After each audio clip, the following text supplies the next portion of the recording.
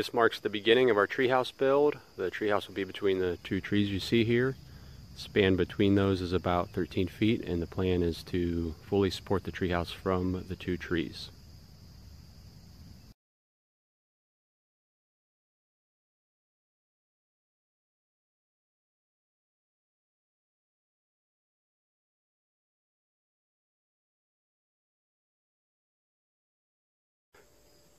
So this is one of the treehouse bolts that we'll be using.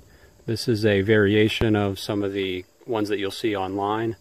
This particular design my father-in-law and I came up with just based on the requirements that we had and the size of this particular treehouse. So as you can see, one end is coarse threaded for screwing into the tree.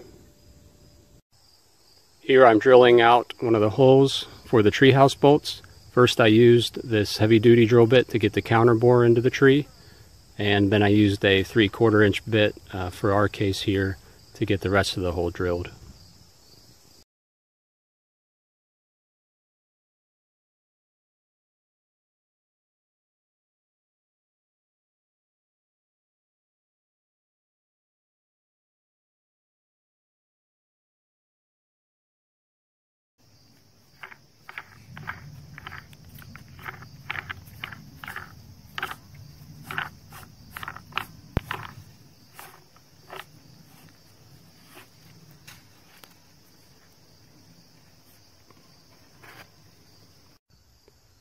Here's one of the brackets used to connect the treehouse bolt to the treehouse floor joists.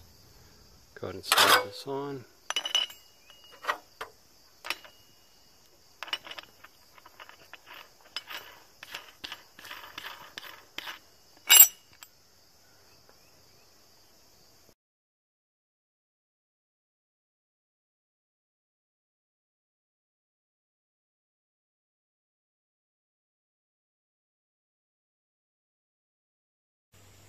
Here's the finished support for the first tree.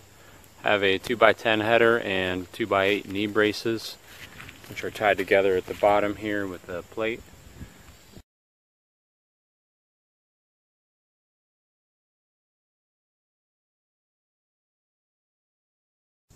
Here's the support for the second tree. On this one I had to get a little bit more creative due to the irregular shape of the tree at the bottom here. And each of the knee braces, as you can see, is at a different height. Also, this tree utilizes the sliding brackets at each point to allow this to move back and forth with the movement of the trees.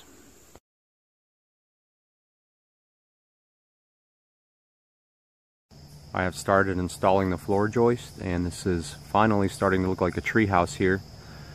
Due to the wide span, I had to use 2x10 boards, and these are 16-foot length boards to allow for some cantilever over the end here to wrap around this tree.